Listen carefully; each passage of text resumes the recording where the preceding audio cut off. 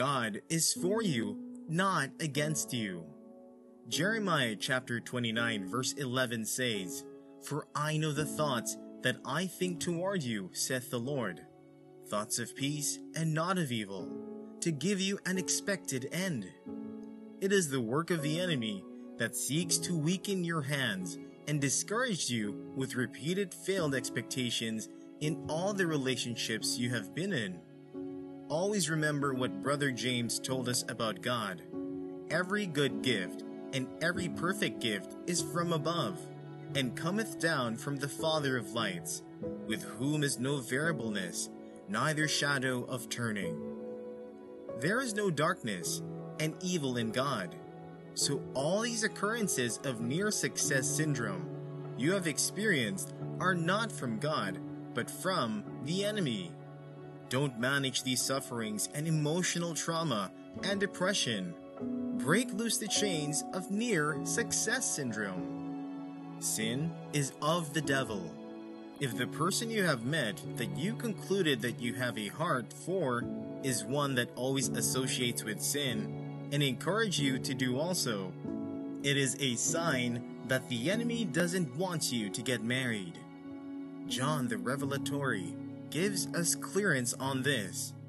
Whosoever committeth sin transgresseth also the law, for sin is the transgression of the law. He that committeth sin is of the devil, for the devil sinneth from the beginning. For this purpose the Son of God was manifested, so that he might destroy the works of the devil. Anyone that encourages you to sin is of the devil. It is a great sign that the devil is sitting in your relationship. Sin brings death. The enemy wants to bring death in your relationship, and that is why it always comes to naught after many years of dating. When the devil seeks that you don't experience the joy of marriage, it is through sin. Why is that you dated this person for this long, and then you never knew that same person was involved in smoking and drinking in secret? He or she dressed so well, so modestly, but this person always stands in support of sinful vices and deceptively wants to lead you into them. God always encourages you, beloved, not to stand in the way of the sinner, sit in the seat of the scornful, and listen to the counsel of the ungodly. This is one of the deceptions of the devil. The devil does this because he knows that when this person can permanently drive you into sin, those acts will make you depart from God to serve the flesh. If you have been in many repeated relationships where you have been maltreated, or where you are always treated poorly by the person you love, it is a sign that the devil doesn't want you to get married. Don't say that it is because he or she loves you. That is why he or she is beating you. That's not love. There is a big difference between correction and punishment. God does correct and discipline us. If you feel like you're being neglected or mistreated, it's a sign that it is the enemy. No one or no amount of money is worth living constant fear of being abused. It doesn't matter how long the relationship has lasted or how many children you have together if your partner is constantly treating you poorly. God is confirming that this is not him, but the enemy. Deal with it once and for all.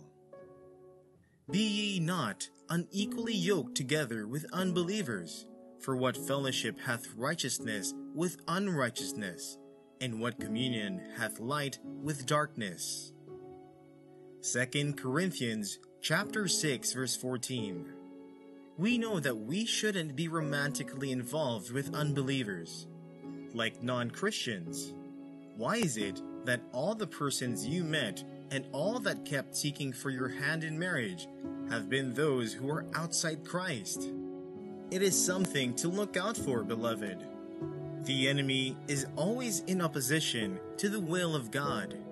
By his power, He will order the steps of demonic whisperers to draw people who are not in Christ, but disguised as angels of light to get sexually attracted to you. You are a special breed and God's prized possession.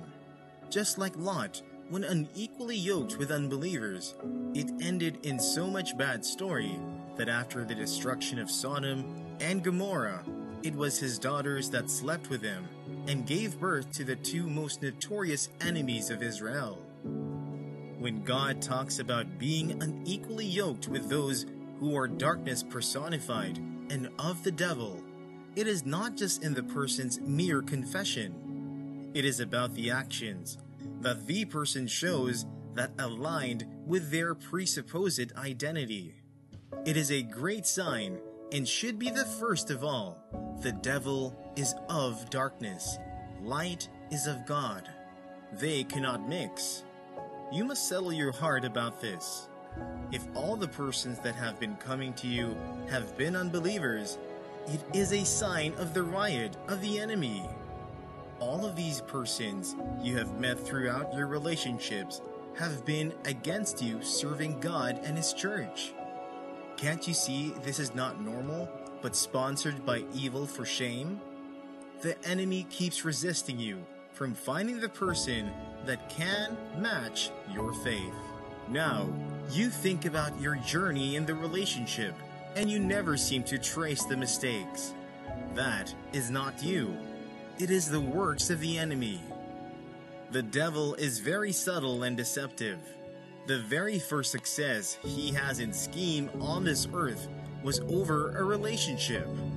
This is what he majors in, because he is aware that if he can reach and destroy godly relationships, he can have an entrance to frustrating God's plan. This near success syndrome has caused many to be under the siege of depression, heartbreak, and emotional trauma. That when it seems you are walking on the highway of God's plan for your life and destiny in marriage, it leads to failure. It is not as if you did not check the qualifications according to the Word of God concerning this person. Everyone said this person was the right person. Everyone congratulated you and celebrated your upcoming wedding, only to experience this failure.